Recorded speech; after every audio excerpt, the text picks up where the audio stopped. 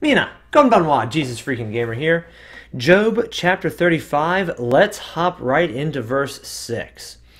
If you sin, this is Elihu talking to Job, by the way. If you sin, what do you accomplish against him? Or if your transgressions are multiplied, what do you do to him? If you are righteous, what do you give him? Or what does he receive from your hand? Your wickedness affects a man such as you, and your righteousness a son of man. I love how bluntly that's put.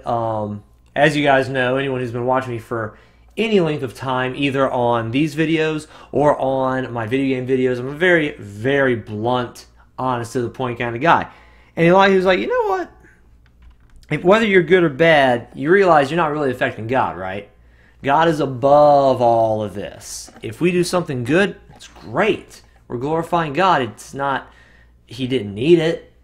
He doesn't directly benefit from it. It's not like in a lot of the animes and video games that I play and watch, you'll see these gods and goddesses vying for faith, trying to get the faith of the people because faith gives them power, faith builds them up. God doesn't need you. He doesn't need me. He doesn't need these video series. It profits me because it helps me to get into His Word, to get closer to Him. It helps you because maybe it shows you something you didn't know before, or just reinforces something that you already believed. Maybe it corrects the path of the wicked and shows them, I really do need to get my life right with Christ. And then if I do something sinful, I've been open and honest about struggles with porn. If I look at that and women are made less in my mind, if I am less of a man because I look at those things, God's not like, oh my gosh, my son is in sin. What am I going to do? I'm trying to reach people on YouTube and look at that goofball messing up. What am I going to do? No. No. Yeah, I pay for it. Messages may suffer for it because I'm in sin. My attitude may be bad because I've put myself in a bad mental place. It doesn't affect God. It doesn't put Him in a bad mental place. It doesn't affect His ministry to me or to YouTube or to women or to sexuality in general. God's fine. Whether I do this correctly or incorrectly, whether I'm in sin or whether I'm in righteousness, God's fine. He doesn't need me. I have the privilege and honor of getting to be with Him. So I love what Elihu said because it's a good reality check. We are not as important as we sometimes think we are.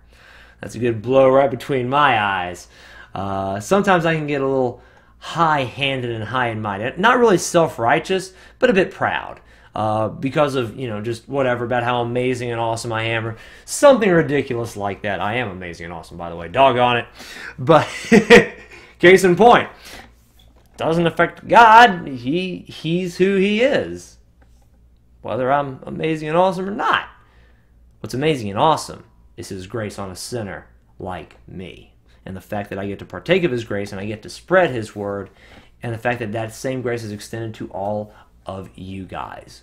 To all of us sinners, we get a chance to be with this great, glorious, loving God. He changes us. We don't change Him. We need Him. He does not need us. Guys, thank you very much for watching. I love you, and God bless.